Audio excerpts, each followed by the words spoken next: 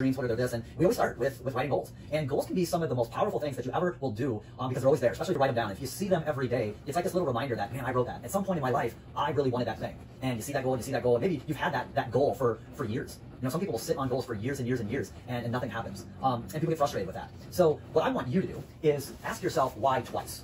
So think of your goal, and then ask yourself, why do I want to do that? And then once that answer is presented, ask yourself, why is it that I want to do that? Or why is it that, just keep asking why until you get to this bare bones type reason of like, wow, that's the real reason I want this, okay?